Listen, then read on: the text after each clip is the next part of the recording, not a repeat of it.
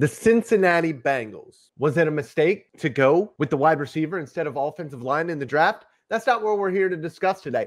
We are talking about the 2021 schedule breakdown for the Cincinnati Bengals. I'm Dalton Miller, and as always, I have Ian Cummings alongside of me. We're going to get straight into it. What do you think, Ian, is the most difficult game for the Cincinnati Bengals? Do you agree with Vegas that it is the Kansas City Chiefs at home in Week 17? First off, love the intro. You paused after Cincinnati Bengals. Was it a mistake? So I thought you were just ending it there. Like, hey, it's applicable. No, I'm kidding. I'm sorry, Bengals fans. I do have to give the Bengals a little bit of respect because we don't know what's going to happen. And I feel like people have been overlooking them a little bit. And with good reason, because Zac Taylor, not proven, could ultimately be on his way out this year. And if you have turmoil, it's never a good thing for a team.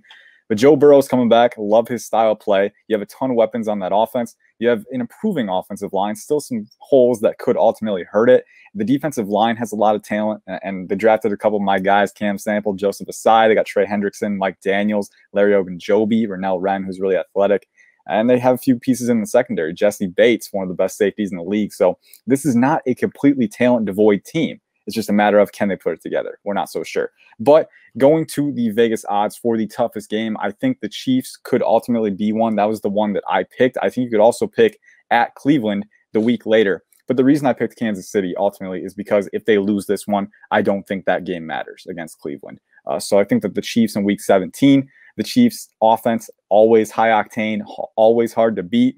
And if you're the Bengals, if you can't find something, if you can't concoct a plan to stop them, it's never going to turn out well for you. I do think the Bengals have the firepower to maybe at least put up a fight here if they come with a plan, but it's always tough. And the Bengals are one of those teams where, maybe they have some promising pieces, but I don't think they're quite there yet. Yeah, Ian, two things here that I want to bring up real quick. That is not one of the best safeties in the NFL. That is the best safety in the NFL in Jesse Bates. I'm going to throw that out there. Number two, I would like to give Zac Taylor a little bit of love. I know he gets a lot of crap, and a lot of it might be warranted. But when you look, and I went and I watched Burrow and I watched Baker Mayfield, and I compared the two. When I watched Burrow, they did a lot of things offensively that we saw from them at LSU. Put him out in 5 wide quite a bit. Joe Burrow, extremely comfortable working in empty sets, when you're looking at the offense. So I did kind of like some of the things that they did offensively.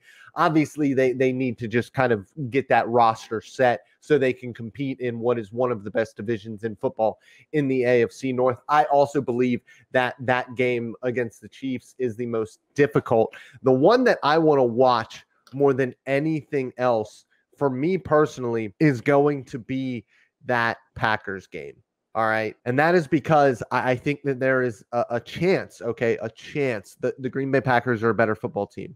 I don't want to say that, but for me, it's must watch because you have the Vikings, Bears, Steelers, and Jags. If you start off hot in the season, if you go 3-1 somehow as the Cincinnati Bengals, they need to do their work early if they want to have a chance to make the playoffs somehow in 2021. They need to win 3 of those first 4 games. If they can somehow beat the Packers in Week 5, I think that springboards them forward into a possible playoff contention in the 2021 NFL season. And so for me, that's going to be one to watch. I also just selfishly want to see if Joe Burrow and that Cincinnati offense can keep up with the Packers offense early in the season. And honestly, I want to see how healthy Joe Burrow is come the start of the season in 2021. Yeah, and you look at that Packers defense. I mean, they have a lot of good pieces. They have especially in the secondary. And even on the line, I mean, Rashawn Gary, Kenny Clark, Zadarius Smith, Preston Smith, and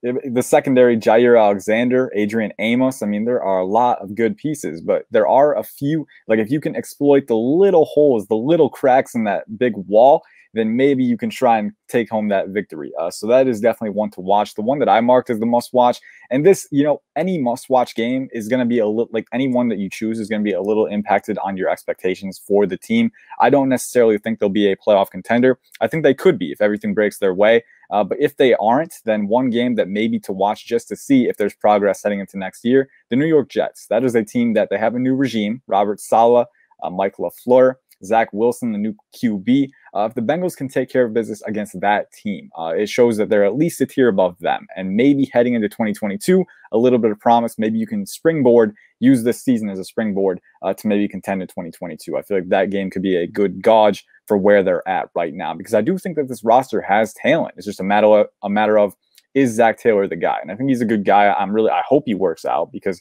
you know, as you said, they did some good things with Joe Burrow before he got injured.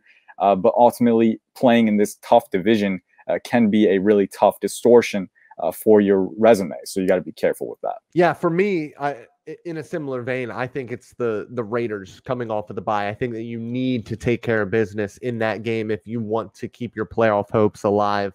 I think that the Raiders are a team that offensively got maybe a little bit worse when it comes to losing guys on the offensive line. It's a defense that I think is still in a bit of disarray overall. And there's some infighting between your general manager and your head coach in Las Vegas. I think that coming off the bye, the Cincinnati Bengals need to win that football game if they want a chance to make the playoffs as a wild card team. Because let's be real, they're not going to win the division.